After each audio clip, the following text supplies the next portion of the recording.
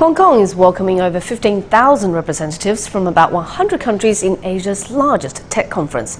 The Riseconf is a huge opportunity for Hong Kong startups to learn and communicate on innovation and technology. CGTN's Li Jiejun has more. With just an iPad, you can see all the details and elements of a car, right down to the smallest of details.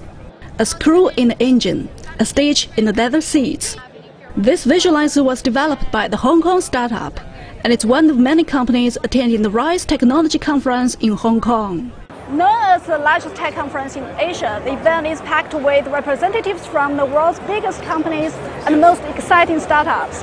Dozens of local startups are here, presenting their latest technology in artificial intelligence, blockchain, and fintech.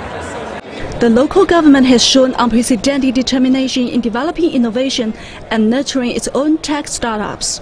It recently pledged to set aside an additional 50 billion Hong Kong dollars to support innovation and technology development this financial year, especially in areas of biotechnology, AI, and smart cities.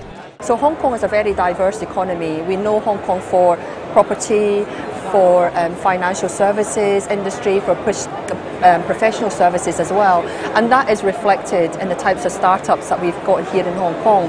But in addition to that, we also have a lot of startups working across the board on areas like retail technology, like gaming, like esports, and of course financial technology, AI, all these other kind of sectors are also very, very vibrant here.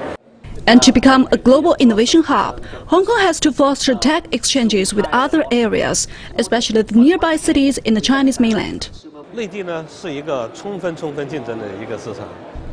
Once there is a good business idea, a lot of startups will come out of the Chinese mainland.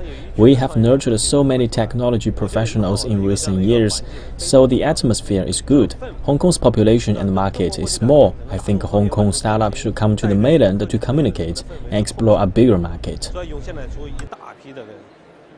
China is planning to establish the Guangdong-Hong Kong-Macau Greater Bay Area, a region currently home to some of the nation's biggest technology companies like Tencent, Huawei, and Dajiang. Experts say Hong Kong's integration into the Bay Area would help the city to enhance its research capability. Li Jiejun, CGTN, Hong Kong.